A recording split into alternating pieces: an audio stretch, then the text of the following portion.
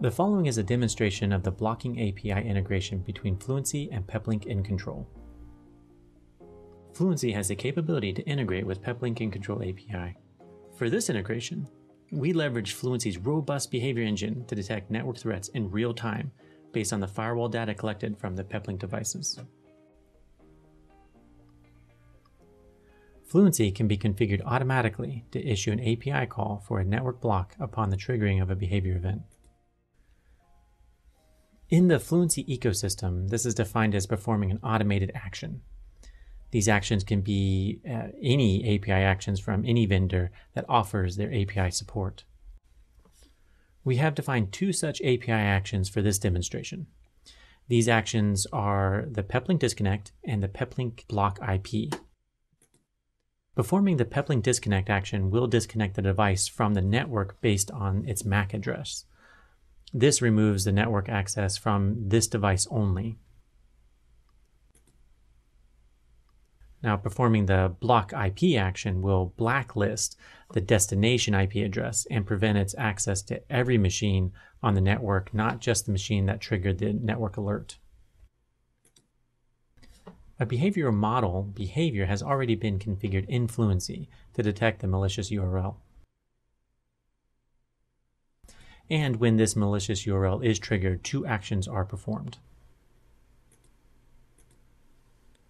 So the demonstration here is fairly simple. We have a Peplink router connected to InControl. There are two client systems. One is a client laptop, the other is a virtual machine. So there are two client systems connected to the same network. On the screen here, it's a split screen with the laptop on the left and the virtual machine being on the right side. Now, we'll visit some sites using the web browser, then confirm that connectivity has been blocked following the detection of the malicious URL. Here, we set up an example of a phishing email. Let's copy the URL and run in the demo system. Starting with the virtual machine that is connected to the internet.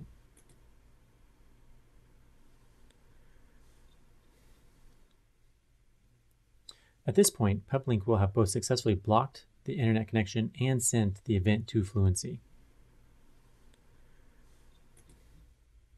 Checking Fluency, we see that in real time, Fluency has alerted us of the incident. To test, in the virtual machine, let's try to enter some credentials.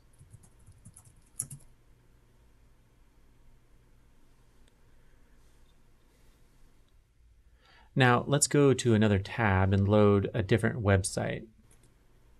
Looks like in this case the virtual machine has lost its internet connectivity. Going to the client laptop demo, remember this is on the same network as the virtual machine that just lost internet. It still has internet connectivity, but let's visit that same phishing URL. It does not work in real time. Let's come over here, confirming this incident in Fluency. Yes, we see the MAC address of the machine and the malicious IP address. So these two parameters were successfully used to block connection in Peplink. Moving over to Peplink, we have firewall rules configured here, and they make use of the MAC denier and the IP block lists. These are provided by InControl. These lists can be seen in the menu if you go up to Access Control Lists and Grouped Networks.